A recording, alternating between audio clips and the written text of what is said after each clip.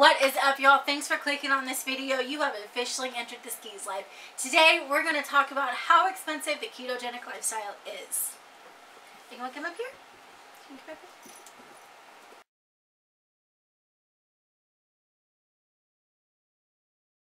Alright, so again, thanks for clicking on this video. While you're here, go ahead and click that subscribe button and ring that notifications bell for us. And let's get into today's topic. Today we're going to talk about how expensive the ketogenic lifestyle is. But here's the thing, it's really not. It's not. And I understand that it's one thing for me to say that and another thing for you to believe that. But the reason I want to address this today is because I've received several messages, seen a couple of different comments on our videos. I think there's like one, maybe two. And some of our friends and family have made this comment that keto is so expensive. Okay, so here's the thing. I've said it before and I'll say it again. Hold on, let me get comfortable. I've said it before and I'll say it again. That there is no such thing as the one answer for all. And that applies to everything.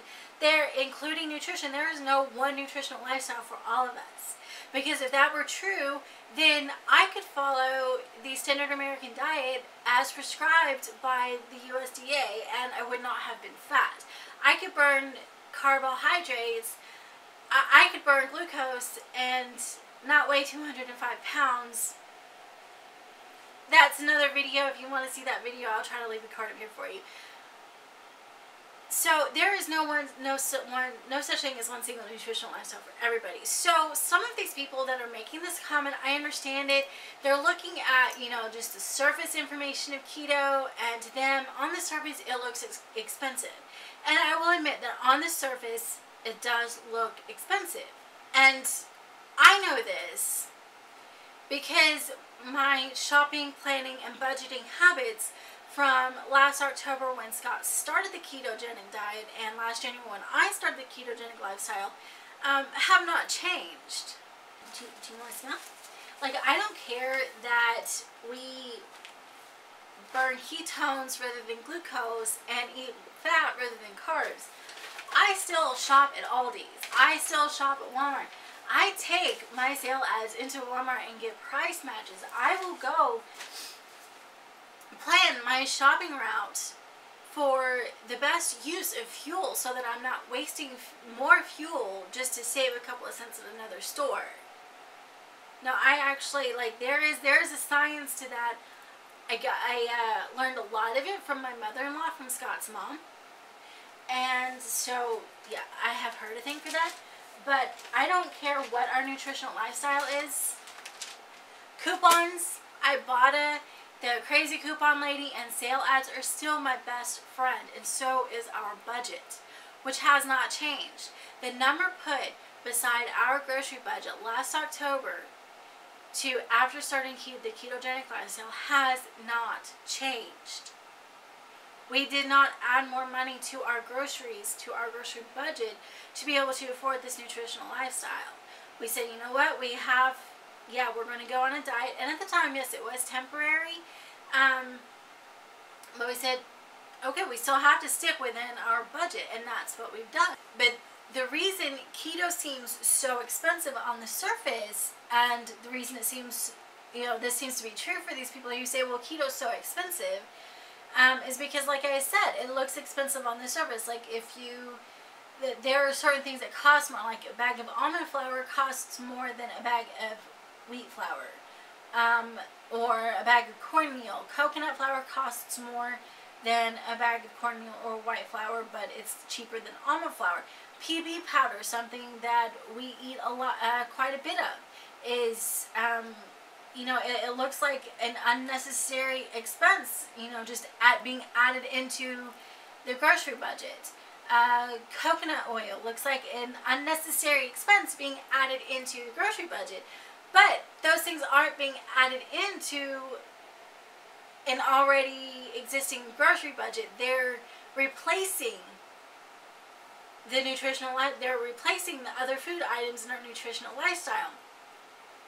So we'll make things like fat bombs, cocoa powder, PB powder, a little bit of stevia and coconut oil to use as a binder, and we eat those rather than the way that other people eat chocolate bars, or the way that other people eat candy bars or snacks or bags of chips or this or that. I don't know what y'all eat. Candy bars have never really been my thing. Sweet has never really been my thing until I started keto. That's a whole other topic, but that's just something to keep in mind. These things are replacing other foods.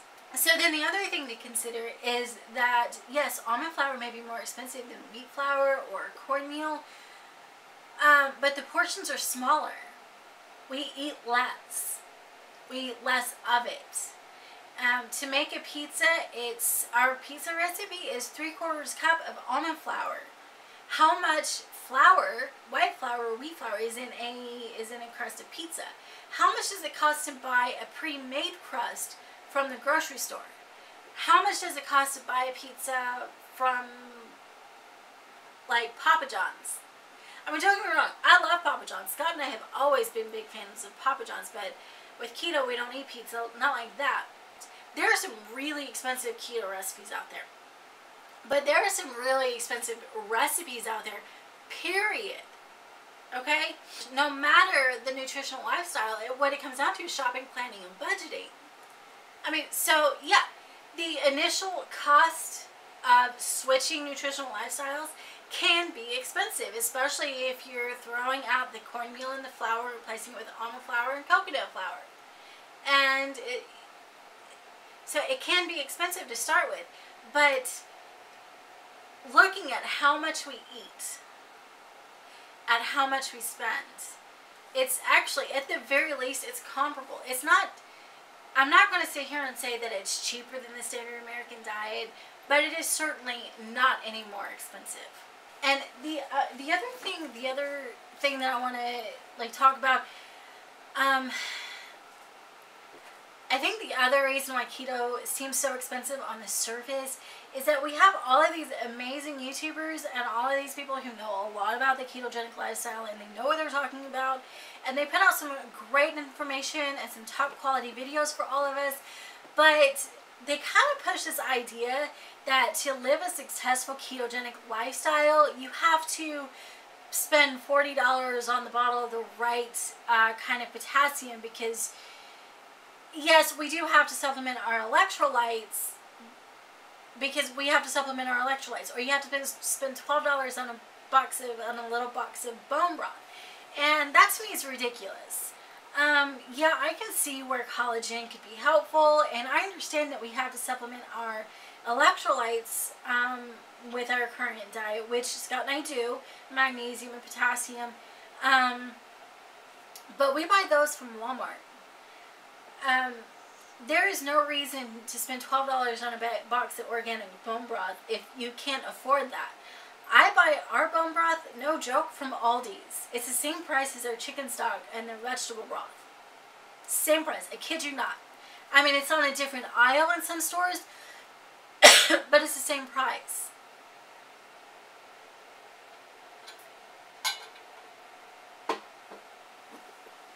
So yeah, so then they share these ideas that in order to be successfully ketogenic, you have to spend all this money on all these different supplements.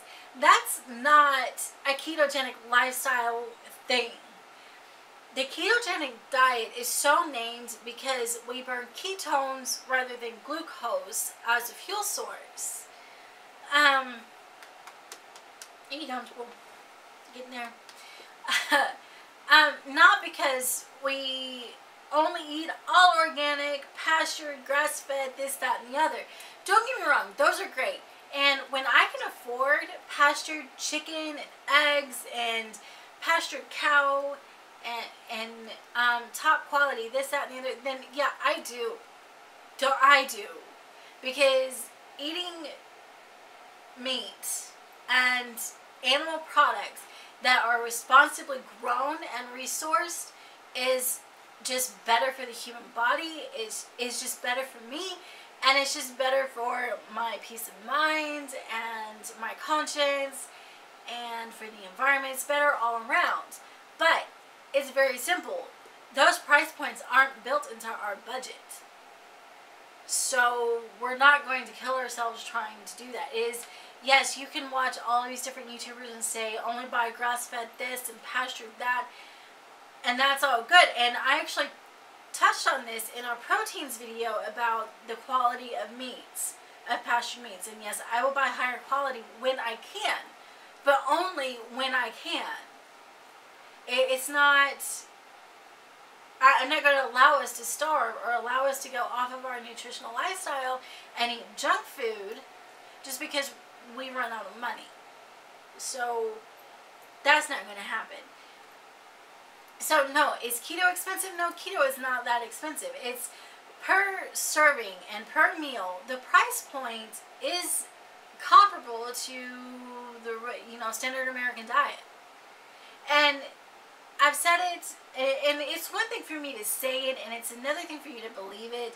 So rather than sharing all of my financial information, which I'm not comfortable with that level of personal with, I'm sorry guys, I'm just not. What I've done is I've put together a couple of recipes for you to watch. One is crock-pot chicken, the other is fish cakes, and the third is our pizza night, which we actually turn into a group event. Yeah, the pizza is a little bit more expensive than the other two. It's actually more expensive than most of the recipes that I make, come to find out. But that's okay, because that's something that we do with our friends. That's something we do with our family. That's something that we've turned into a family event night. So, and I'll get into that in another video. My voice is actually going out right now. So I'm going to go ahead and end this video here. Thanks again for clicking on this video. If you haven't already, go ahead and click subscribe and ring that notifications bell. And as we end this video, I'm going to put the card here for you to follow along to the next video, which is a crock pot chicken, that recipe that I told you about. Alright guys, we'll see you there. Thanks. Bye.